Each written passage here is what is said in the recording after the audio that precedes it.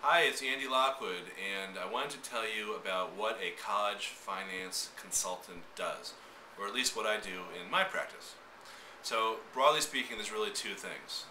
In one scenario, there are families who come in maybe making six-figure incomes, upper middle class type numbers, and their problem is that they have saved money in the wrong places. And when I say wrong, I mean wrong as far as the financial aid formulas are concerned, because some money counts against you more than others in the formulas.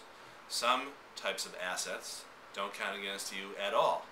So sometimes for this type of family, the difference between paying full price, particularly at a private school that costs north of $50,000 a year, and paying only a discounted price, maybe 20% off, 30% off, sometimes 50% off or more, sometimes that difference is achieved just by repositioning or shifting assets from one bucket to another.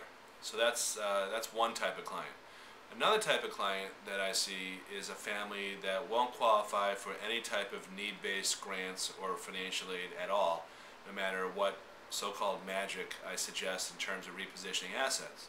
So for that family, the best bet is to strategically apply to a group of schools that historically have competed against one another for the type of student that you are presenting as a candidate for admission to those schools. In other words, it's having the colleges chase your child around, not the opposite.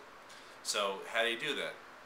Well, I guess you should think about how do you not do that. The way that you can not achieve that result is by applying to the same set of schools that everyone else in your students' grade or suggested by your students' friends or aunts and uncles, guidance counselors in many cases.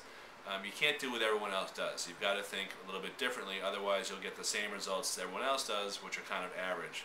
So the best bet is to apply to, if you're applying to a total of 10 or 12 schools, perhaps 2 or 3 are selected strategically to help your student get more funding from that school. And those are the two types of categories. In many cases, we take both approaches. So that's, in a nutshell, that's how the whole process works with me in my practice.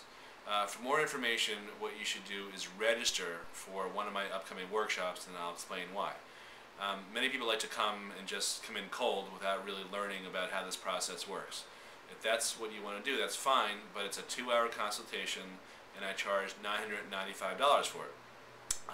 Believe it or not, I'd rather make it free for you, and I'll explain why. You won't have to pay a consultation fee at all if you attend one of my workshops.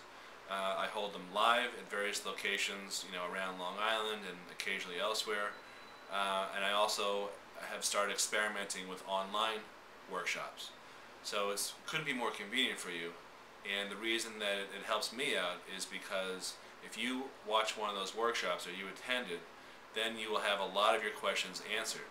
And you will also be able to tell whether or not you think that I can help you. So you'll just judge for yourself. And so if that's the case, then if you've been to a workshop, then by all means you can come see me. I'll give you 1 hour, not 2, but it's free. There's no charge. So that, in a nutshell, that's how we do things here. So please register for a workshop, and I hope to see you soon. Thanks.